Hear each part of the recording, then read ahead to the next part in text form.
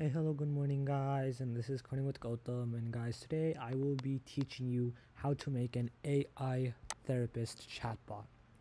So, as you can see, it's very simple. It's hi, what's on your mind today? It opens with hi, what's on your mind today? It is basically an empathetic therapist. We say that I keep getting distracted and I'm not able to achieve my goals I set for the day. And then as a therapist, it helps you feel better. It says that it sounds like you're feeling frustrated because you getting distracted and not being able to finish the goals you set for yourself each day. It's completely normal to feel this way when things don't go as planned. Have you noticed any specific patterns or triggers that led to these distractions? Is there any particular goal that feels especially challenging to achieve? Let's explore some strategies together to stay focused and work towards your goals effectively. So, first, you can see that it understands the situation. Two, it interacts with you by asking you questions. And three, it leads you on to the next section while reassuring you that you are okay. So then, it breaks the things to smaller goals. It talks about what techniques, and then it asks you a question. It keeps you engaged. Then you can switch up the topics, and now I'm feeling really down. And next, and it's talking about it's important to acknowledge and validate your feelings. It's asking you to talk more, and then it's telling you that it's okay to feel this way and you're not alone in experiencing these emotions. Would you like to talk more about what's been causing you to feel this low? So, this bot, this bot basically says that it basically reassures you, interacts with you, and tries to find out the root of the problems and help solve them. All of this was created using FastBots AI. So, this is my AI therapist, and I will show you how to do everything step. Wait, let me just. I'm gonna show you how to do everything step by step. So, here's an overview of the bot.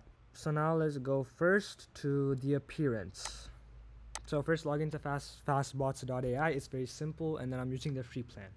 So first, I call it the AI therapist. The welcome message is what's on your mind today. If this appears on a website, it will pop up. And next, then the chatbot avatar is basically just glasses, which I felt that would be most suitable for the therapist. Then the palette, I just went to coolers.com, coolers.co, and next, and I just created a palette. This is the palette I used.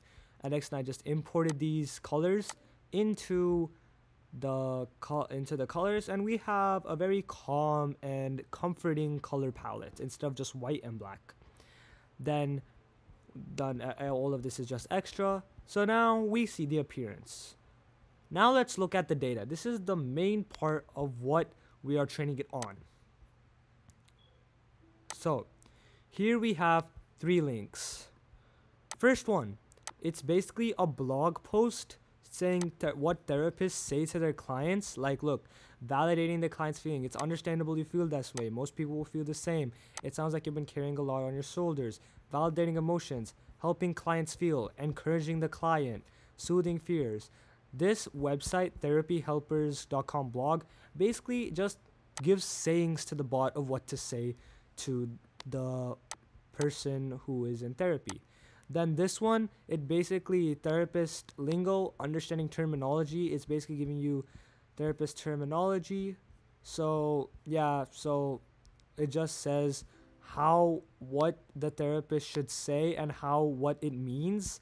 And this also helps. Nothing good comes easy. Feelings aren't facts.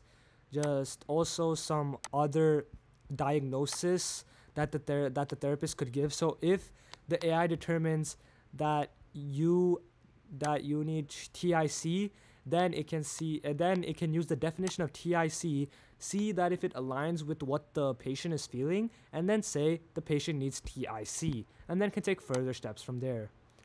Then we have this one, this link over here, basically how to be an effective therapist. So basically what you're supposed to do. So listen, transparent, educates their client with symptom stress management, non-judgmental, healthy boundaries, is genuine, it's humble, experiences, conveys empathy. So basically these 3 links is what the AI is trained on. And then also we have some text here. So this is some other text, which is basically saying that 1, you have to understand human emotions. Then 2, you have to have communication skills.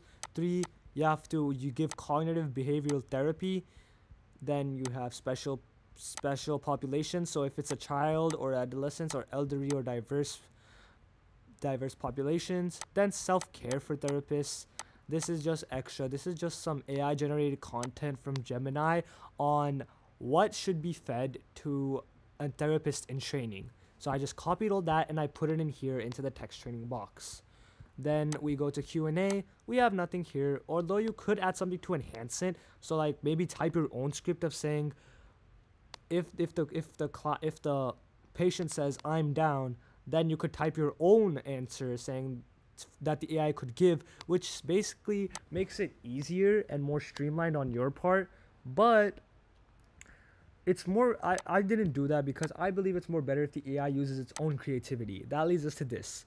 So here we are using GPT 3.5 Turbo, and then so basically the AI creativity. So basically, as a therapist, it has to be very creative. So that's why I normally, if it's just a help chatbot on a website, or if it's just like a sales checker, the creativity is usually at 0.01 or less.